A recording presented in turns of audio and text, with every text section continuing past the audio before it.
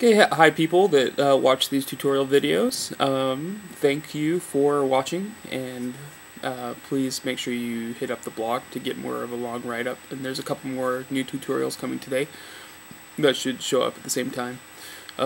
So this one is about using the ADSR envelope generator in a synth to take just a normal tone sound and turn it into a drum sound. And there's a lot of artists that have been using this recently.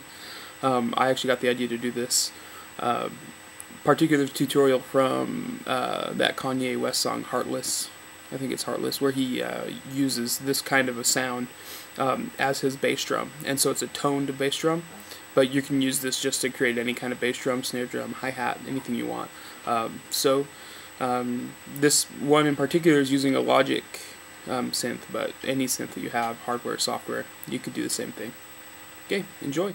Okay, so to illustrate this concept, I'm going to use this polyphonic synth that comes with Logic. This really applies to any synth, hardware or software. But the polyphonic synth, all polyphonic means is that it will play back more than one note at a time. And so every basic synth, or subtractive synth, follows this basic structure. And over here you have the sound generators, so you choose which kind of waves you want to make the sound. And then it goes through a filter section that kind of alters the raw sound coming out, and then you go through the ADSR envelope, and that controls how the sound is generated over time. And so to illustrate that, I'm going to turn all these down. And so the ADSR means attack, decay, sustain, and release. So the attack is the amount of time that the signal ramps up to full volume. So to show you that, I'm going to just play a short note here. So that's a slow attack. It's taking as long as you're hearing to get up to full volume. This is a longer attack. So that was about a 4 or 5 second attack, and then that's how long it takes to go from no volume to full volume. Okay, and so what the decay is it's the next little bump in the sound signal over time, and the decay is how long it takes to go from that full volume down to this sustain. So these two work together. So decay, that's just kind of the meat of the sound is the decay, and then the sustain is the volume that it levels off to. So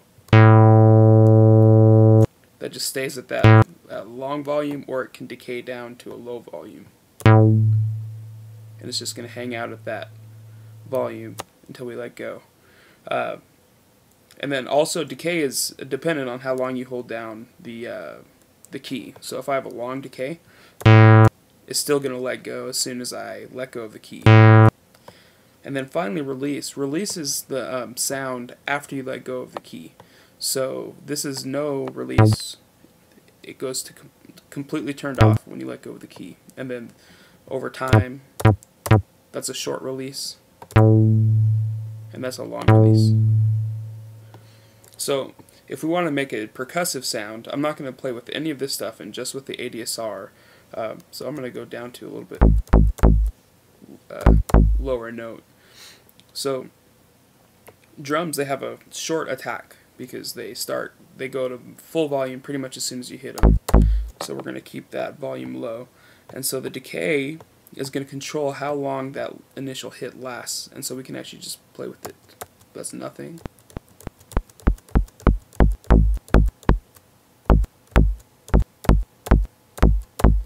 Okay, that's good for now. So that's just like how long the initial tone would last, that initial transient. And then the sustain is where it levels off to. So that sounds about right. So that still doesn't sound much like a drum, because drums have a release note. After you finish hitting it, it still releases for a long time. So, and obviously this doesn't sound like a real drum, but to kind of recreate those percussive kind of samples. So now that we have that longer release, we can probably turn down the decay a little bit. So you turn it up still.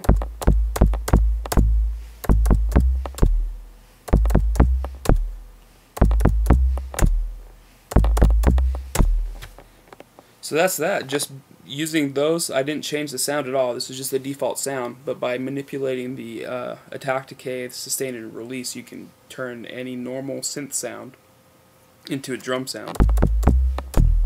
And this comes in handy for all kinds of music, not just like electronic or hip-hop, but if you want a drop sound, like in rock, that's how you make it.